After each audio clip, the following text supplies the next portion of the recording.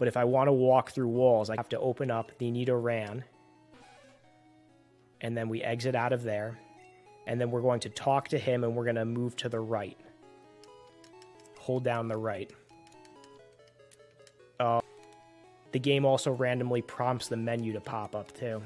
And sometimes it can crash the game. Sometimes it pulls you up, sometimes it pulls you down. For some reason, the game is very finicky and it doesn't really let you walk down. Now we're going to enter into Mount Moon, this exit, and now the glitch is no longer active. Now walls are present.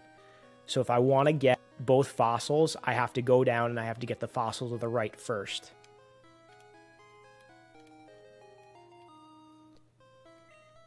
And now I have to step down one frame, and then I get the fossil to the left. And that is how you get 2 fossils.